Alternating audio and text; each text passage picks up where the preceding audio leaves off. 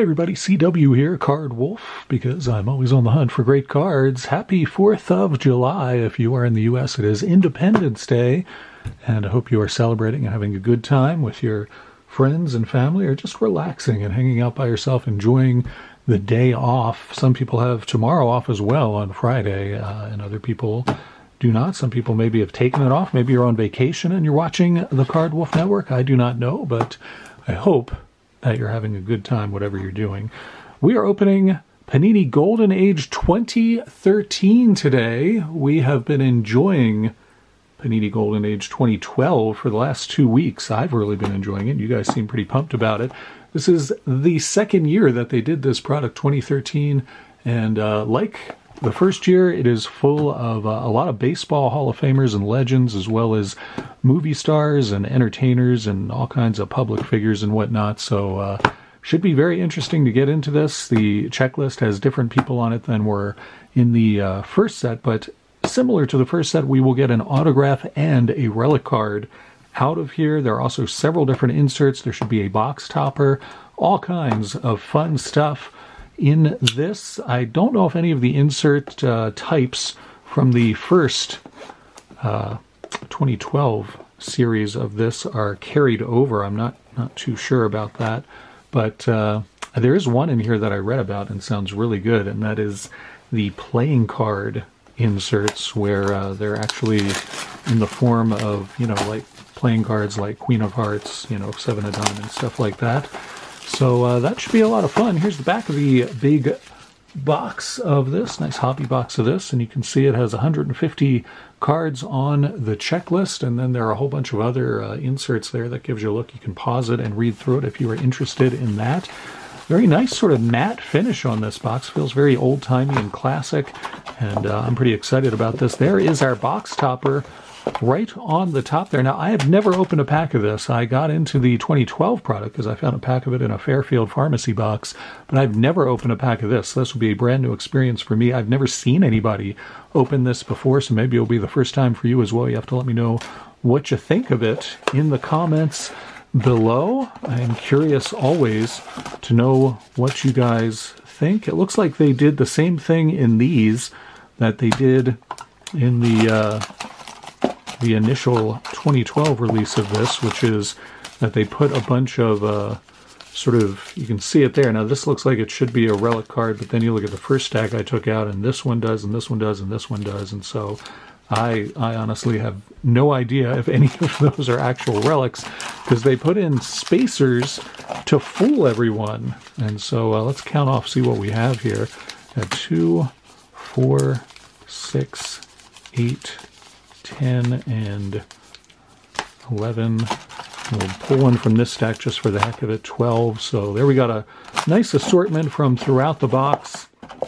Should be a lot of fun to get into this and see what we get. Like I said, I've never opened this particular year of this product before. I have only ever opened the 2012, so this will be new for me as well. It's the box topper. It is oversized, as you can see. We'll carefully rip this open and see what we get out of here. I think this is going to be like postcard size by the looks of it. So let's see how we do. It is Johnny Bench. That is sweet. Very nice card of Johnny Bench. I like that one. That is really nice. Feels very thick cardboard there. It's card number 10. I believe there are 40 different subjects, some of which are sports subjects and some of which are not.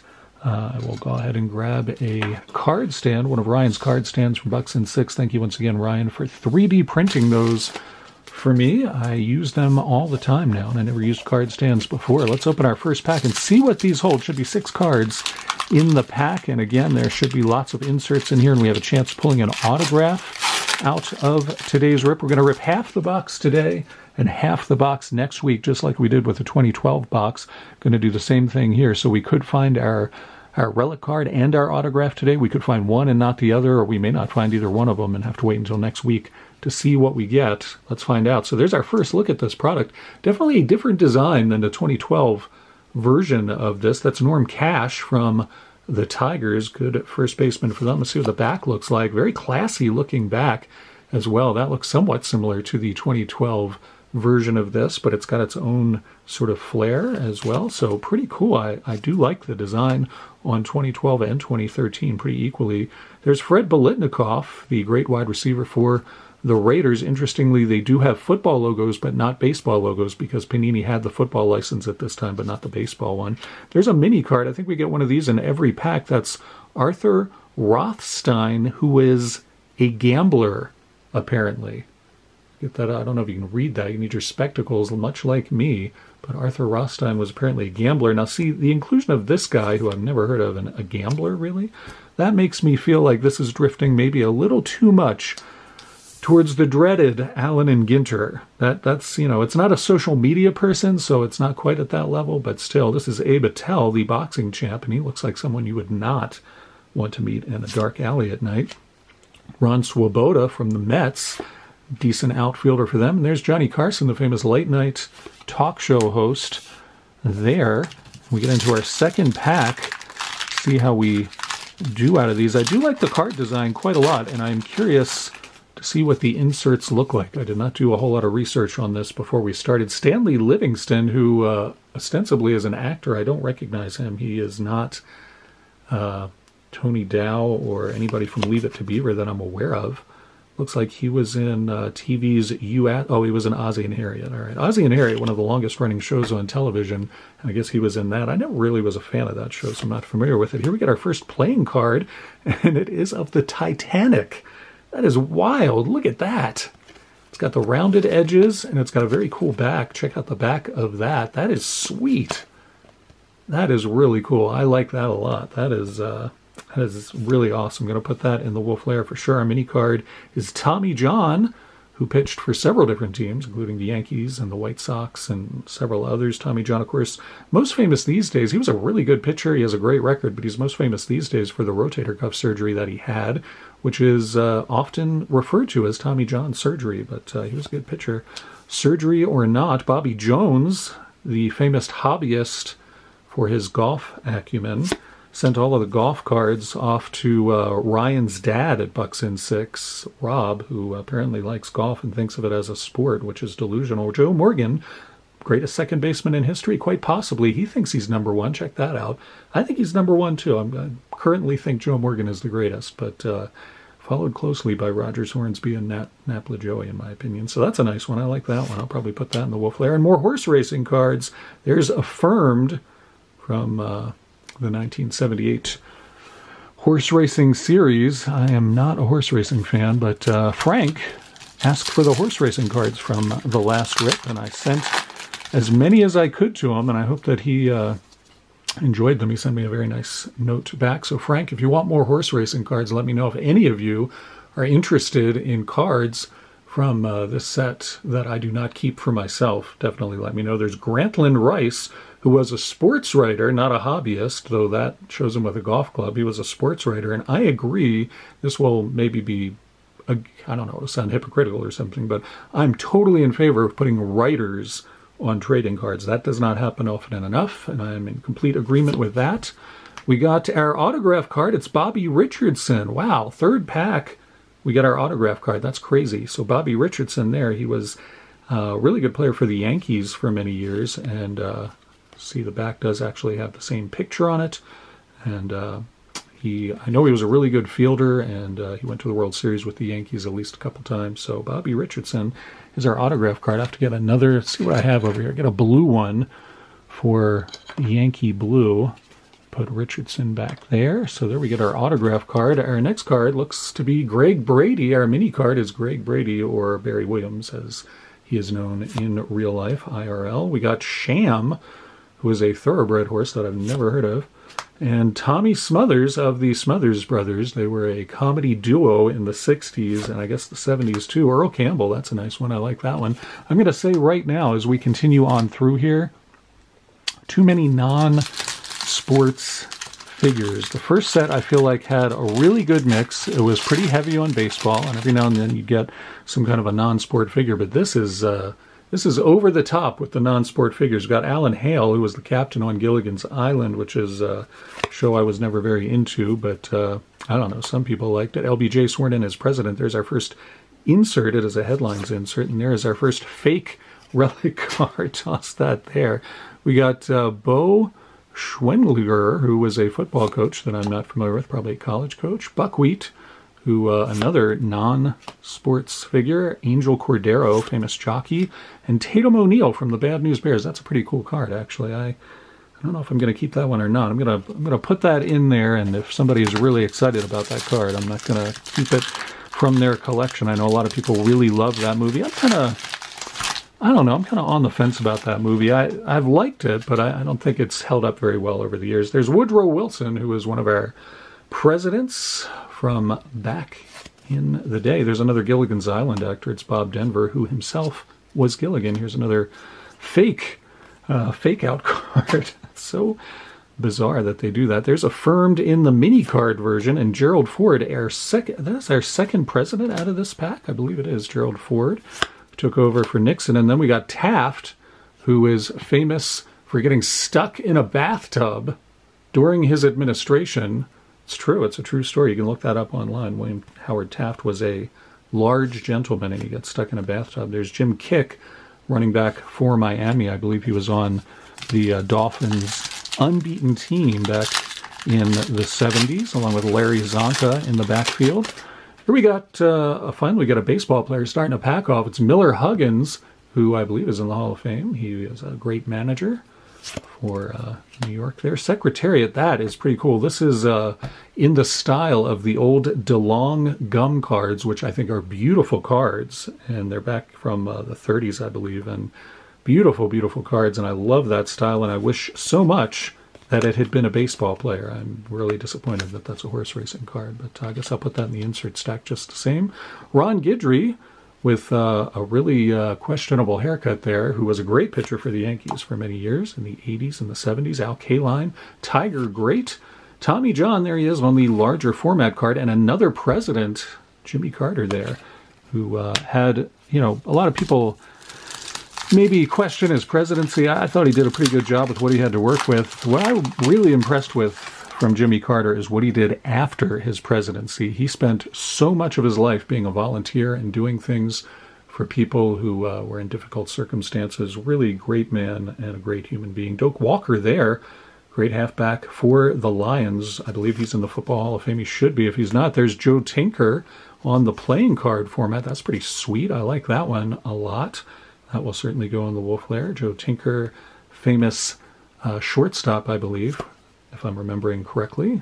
Wyatt Earp, that's pretty cool. Nice mini card of Wyatt Earp, the U.S. Marshal from Tombstone and other famous Western stories. Bill Freehan, another Tigers player. A lot of Tigers in this. There's Jan Stevenson, hobbyist, who spends her time practicing the hobby of golf. We got Dale Murphy, very nice Dale Murphy card. That would look good with a signature on it. No question about that. I know many of you TTM, and I've been told that Dale Murphy is a very good TTMer, so that may be a card that entices you. What do we have here? We got Jack Daubert, who played for Brooklyn back in the day. I don't know if Jack Daubert's in the Hall of Fame or not. I actually am not too familiar with his career, so I'll have to check into that. We get another playing card. That one is Seabiscuit, the legendary racehorse that a movie was made about. It's so famous, the story of Seabiscuit. I'm going to keep that just because I'm keeping all the playing cards, but I'm not excited about that. Nice Jim Rice card. Going to keep that one too. That is sweet. I've collected Jim Rice off and on over the years, and I just like that one. So I'm going to hang on to that. Tris Speaker, another beautiful card there. I like that one.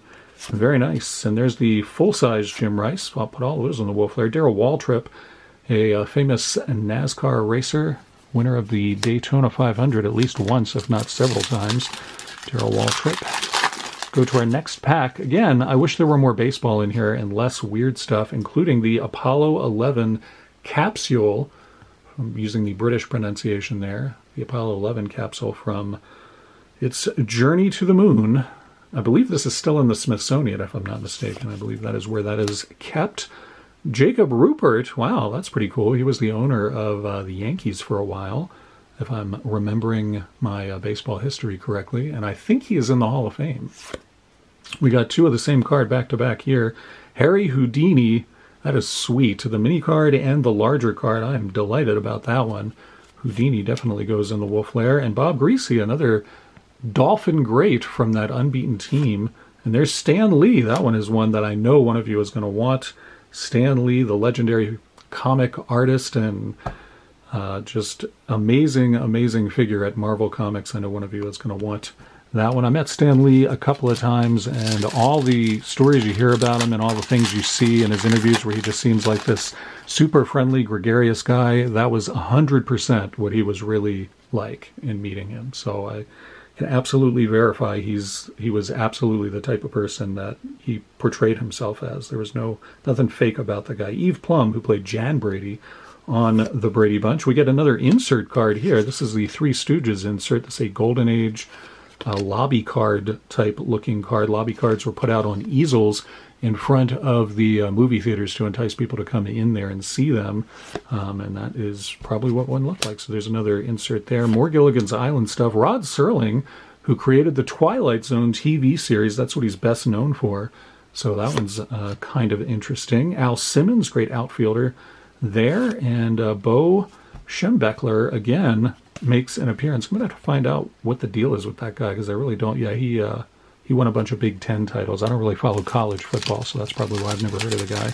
But I'm sure that he was a very good football coach. If you're enjoying this episode, please hit the thumbs up. It does a lot of great things for the channel, and I really appreciate it. Thank you so much. This is Richie Ashburn, Hall of Famer there for the Phillies. One of their all-time great players, no question about that. And we got another insert, and that one is cool. This is a bread label insert of Eddie Cicotte from Chicago. That is really unusual. What a neat die-cut insert. Looks very old-timey. Wow, that is neat. I like that one a lot. I wish it were a player that I collected or was more interested in, but very, very cool insert. That is, I hope we get more of those in the second half of this box. There is, what is this? I don't even know who this is. And of course, it doesn't say on the back. I wish it would do that. Fielding Yost, football coach? Wow.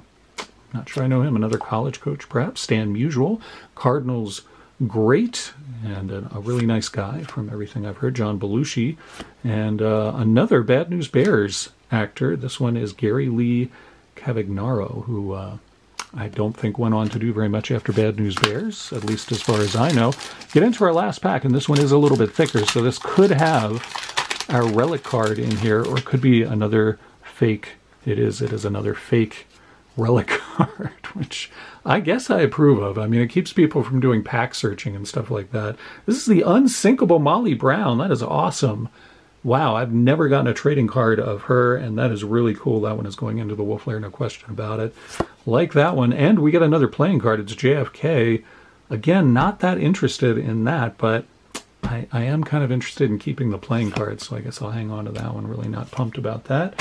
Our mini card out of this pack is Miller Huggins. We see him again. I think we saw him earlier on the regular size. Frank Chance. So we got, I believe we got Joe Tinker earlier, and then we get Frank Chance. We just need Evers. Lyndon Johnson, the grouchy-looking president there, and Ron Guidry with his horrible haircut finishes off that pack. So we are still due our relic card. This was the same way the 2012 box went. We got our autograph card in the first half of the rip and got our relic card in the second half, and it was a good relic card. If you haven't seen the second half of that 2012 Golden Age rip, I encourage you to do so. It was a pretty cool relic card. And then we got LBJ, we got the Three Stooges, and Secretariat as part of our inserts there. So definitely kept some in the Wolf Lair. That was a lot of fun. Hope you guys are having a great 4th of July if you're celebrating that here in the U.S., enjoying your holiday, and thank you so much for taking some time today to spend it with me, checking out this very cool box of Golden Age 2013. So we'll do the second half of this box next week. Stay tuned for that on the channel tomorrow. Dorking with Dice will happen on this channel. It's going to be a lot of fun. It always is. Vintage packs of baseball and a big D20 to tell us what we get to open. Enjoy the rest of your holiday. I'll see you back here very soon. Thank you so much for coming out, and as always, happy collecting.